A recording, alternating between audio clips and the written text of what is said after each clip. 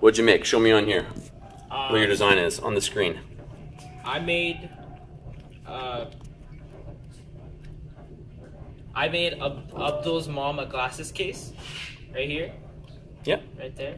Yeah, these are the steps that took to make the glasses case. All right, so let's see your finished product here. Here it is. It looks weird, but it's actually really efficient. Yep. This black part you see right here is actually called thermoelastic copolymer. Yes, a big word. But it's really protective. Like, I could drop it right now, and look, the glasses are inside, and it's clean. It's nice. not even damaged. So yeah. All right, so can you show me how that polymer is different from the other polymer we're usually using things out of? You see, this polymer is really unique because it can actually like bend and all this kind of stuff. Yeah. But it's also really protective at the same time. So yeah. Okay, and the normal one, is it bendy? No, the normal one is hard as like a rock. Like I can't even bend it.